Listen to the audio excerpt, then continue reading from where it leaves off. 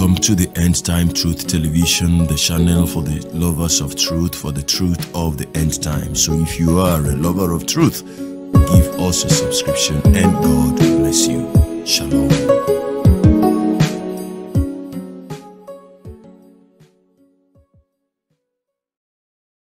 Hello everybody, good morning, good afternoon, good evening, God bless you. I bring you greetings in the name of our Lord and Savior Jesus Christ, our Lord, who died on the cross for us so that he might save us from all forms of darkness and deception of demonic and demonized traditions. Now, look at how I put it, demonic and demonized traditions. Now, I know that some persons will also want to ask me, why do I use tradition or demonic tradition? Yeah, the reason is that there are some traditions that are demonic, and there are some traditions that, are a kind of a culture of the people.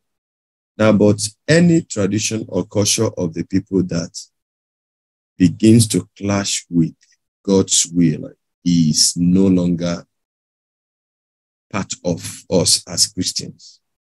You see, Jesus, the Lord, even rebuked people when they disregarded the commandment of God, all thanks to their tradition of men. In Mark chapter 7, verse 8, the Bible says, "You have let go of the commands of God and are holding on to human traditions." I want to read it from KJV. King James Version said, "For laying aside the commandment of God, you hold the tradition of men as the washing of pots and cups and what have you." Now, this becomes a problem, laying aside the commandments of God for the reason of the tradition of men. Neglecting the commandments of God, you hold to the tradition of men.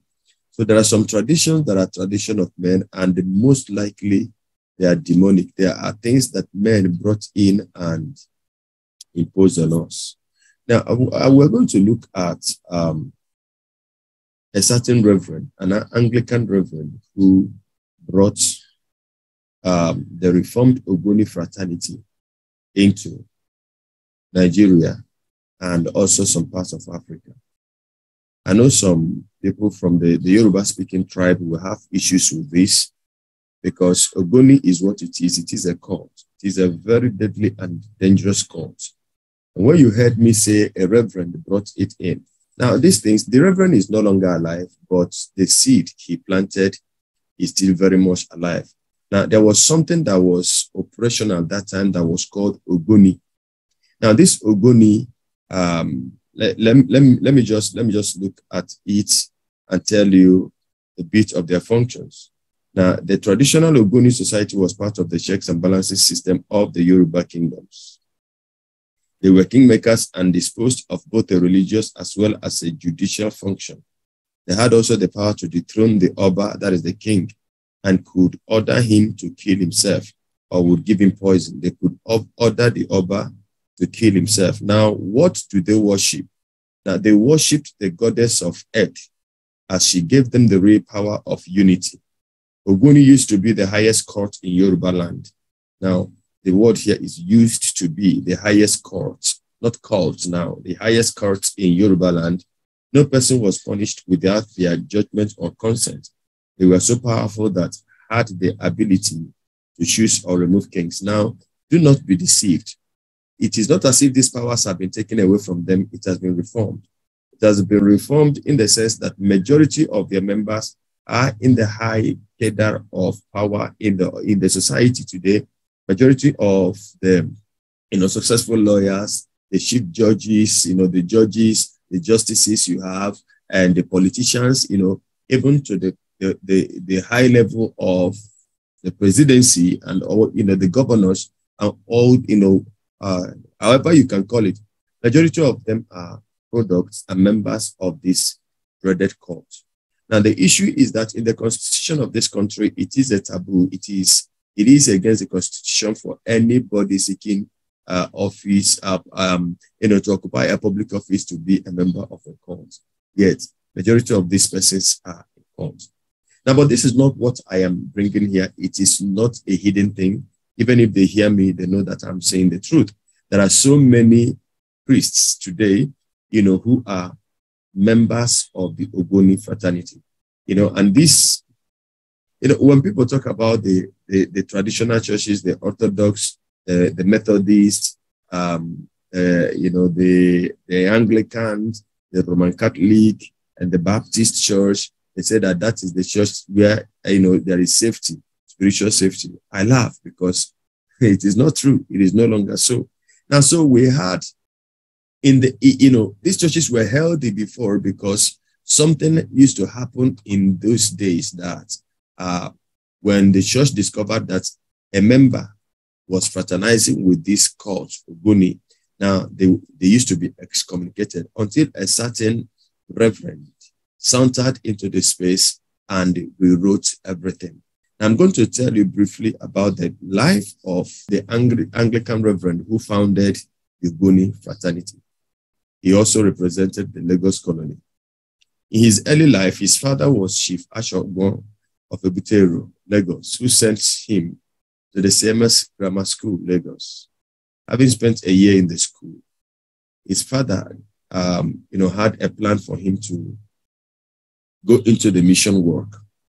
Now, as he had trained his other brothers in trade, his father wanted this Jacob to go into mission work as a missionary, maybe as a reverend and what have you. His other brothers have been trained into other kinds of trades. It used to be a pride, and even today it is still a pride. When you come into a family, you have a family that boasts to be, to have a reverend father, to have a reverend sister. It used to be a thing of pride. So in those days, families having vicars, reverends, used to be a thing of joy. And it used to be very wonderful, even also to see a person who is referred to as a pastor. Not today that, the devil has used some of his men to destroy and desecrate that, office of the clergy. So Jacob took strong objection to, this because he wanted to either be a carpenter or a tailor.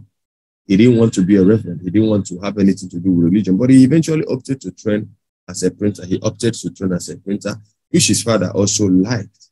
His father believed that would make him, to read well. It will improve his ability of reading.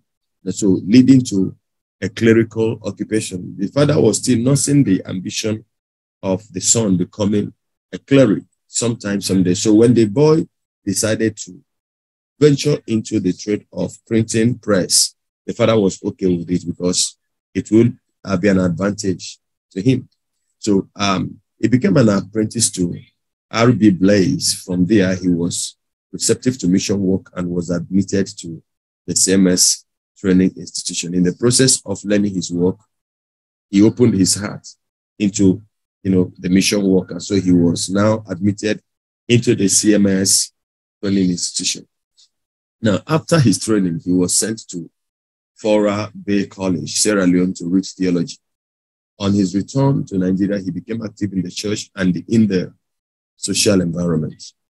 In 1917, he founded the Reformed Ogboni Fraternity, R.O.F, a measure intended to marry the traditional. Now, watch the word.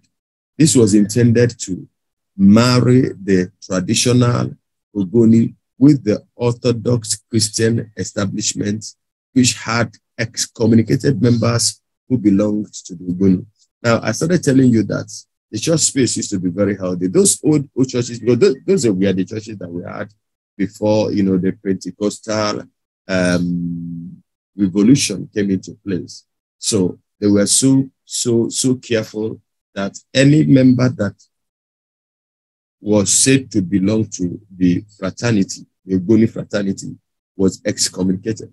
Now, this new breed of preacher came back with an ideology and the idea of marrying these cult activities together with Christianity. And that is the epitome of religion you have today. And that's why I am quick to tell people that I don't do religion anymore. I want to do Christianity. Even though that some persons say they are not Christians. Me, I am a Christian. Some preachers also preach that they are not Christians. Me, I am a Christian. It will surprise you if you take a tour, cut across many churches, even the traditional churches, the many old churches that people talk about as being the safest heaven for the place that gives you immunity from some form of cultism. Then you'll be surprised to find out the majority of the elders and the leaders of such churches are actually members of one fraternity or the other, and most popularly the Ogboni fraternity. And in spite of the fact that the date somehow was given, the date of the formation of the R.O.F was given as in 1917, but sometimes around 2014, 17th of October 2014, the R.O.F members gathered, December 17, rather, 2014, they gathered and they celebrated the 100-year existence of the fraternity. Now, the fact is that, I think I will have to do a part 2 of this, and you will understand that the decay in the society, and more so the religious space, stem from very long time ago, not something that started today. But I'm just doing this just to sensitize you and to make you understand that it is not a campaign against church. You know me, I don't ask people not to go to church. But in your going to church, you must also fraternize with God, fraternize with the Spirit of the living God. And that will aid you to know when something is wrong in a place where you are staying to have fellowship with people. Now, so Ogunbiyi was a religious icon of the past who nevertheless was appointed Archdeacon of Lagos in 1921. In spite of the fact that he came in and brought this kind of reformation, this kind of strange marriage between the church and the tradition, between the church and the cult group. He came in and tried to marry this. Now, in spite of that, he was appointed as the Archdeacon of Lagos in 1921. Now, we said that that was actually an accelerated promotion.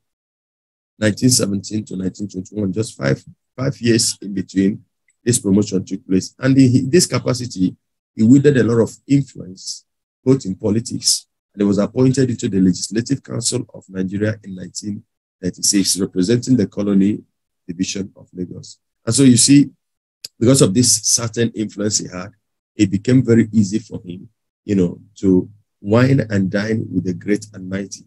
The Venerable Archdeacon, Reverend Thomas Adesina Jacobson Ogunbiyi, was the founder of the R.O.F, the Reformed Ogboni Fraternity. He was born in Isaleko, Lagos, Nigeria. He was the only African Archdeacon of the Anglican Communion of his time. Now, I'm not just telling you, history, and I want you to be receptive. I want you to open your heart, because these ideas are still there today. The reason why the Roman Catholic became what it is today was because there was a marriage of Christianity and paganism that came together. My Catholic friends will not like to hear this, but that is the truth. The reason you see all kinds of statutes and all kinds of, celebration of mass for saints every day is because there was a marriage of the Christian faith and the pagan faith, so that if you're a Christian and you're a pagan, these two come together, and then there will be no discrimination any longer. So the man was the most distinguished commander of the British Empire, BE, as well as the honorable member of the Legislative Council. He was also the licentiate of theology. He was a spiritual church leader and an innovator who introduced things into the church, such as celebration of harvest. Of course, if he could introduce cultism into the church, and it was not questioned anymore, because he probably was very intelligent to convince those that were ahead of him that this has nothing to do with whatever you think. But if you know that it has everything to do with paganism. It has everything to do with idolatry. It has everything to do with the still worship of the earth, the goddess of the earth. It has everything to do with it, because if you are from here, you will understand that these people are just like you have the Freemason, you have the Illuminati, you have all kinds of lodge there in the Western world. And these things are cults, but they will present it to you to mean that they are nothing. They are philanthropic in nature. They bless people, they help people, they donate to the orphanages, they help the government, they buy ambulances for hospitals and get, security equipment for the security agents or agencies in the country. So they are actually doing a lot of good work for humanity. But the truth is that all those things that they do has no way or do not in any way change what they are. So this guy was a spiritual church leader and an innovator who introduced things to the church, such as the celebration of Harvest Festival into the Anglican Church in 1910 AD and at the Holy Trinity Church of Ebute-Ero in Lagos State. Ogboni was the man who first put public Christian revival services in practice in 1913 AD when he founded the Lagos Keswick Convention. Through Ogboni, Nigerian churches put their heads together to form a body at Onitsha in 1943 AD known as CCN, Christian Council of Nigeria, with a company of all eminent churches of that time, such as CMS, which was known as the Anglican Church then. CMS simply means Church Missionary Society. Then you have the Methodist Church, the Wesleyans, then the Salvation Army Church, the Baptist Church. He was a member of Ogboni Ibile in Lagos State, a member of Ogboni Aborigine in Abeokuta, and also a member of Oshugo Court in Ijebuland. Now, this is still the Reverend we're talking about here that was a member of all these courts. Ogboni was the first Olori Akpena of the Fraternity. He died in June 1952. Now, Olori Akpena, I think that is the highest level of ranking in the Ogboni Fraternity. And it is a spiritual office that was held. And I think the next in that rank is the Uluwo. Now, these are very sensitive positions held in those days. Now, remember that what they worshipped was the goddess of earth. And she gave them the real power of unity according to what they say. So I just did this. Of course, you can find it on the net. It is not, I didn't invent it. It is there on the net. Before you come to say I am lying, please make your research very well. And I would like to tell you that, again, for the umpteenth time, the reason I do this, what I do what I do, is not, so many of you are so quick to say because of money. Well, thank God, I wish I can make as much money that is, possible from this. I wish so. I wish I can make enough money from this. I wish so. But in the meantime, it is not about money, just money. And I do encourage anybody, if you think that making money on YouTube is that easy, you can also start a YouTube channel. Once you have a Gmail account, you have a YouTube channel. So you can start also, try doing what I'm doing to make your own money, But to those who are sincere, to those who are Christians, like I said, I'm a Christian. If you're not a Christian, it is your business. Me, I am a Christian. And nothing will make me change. Nothing will make me deny that fact that I am a Christian. I want to say to you that this has, nothing to do with, being, trying to be popular. Popularity is not, I don't think it is achieved this way. There is a cheap way of becoming popular.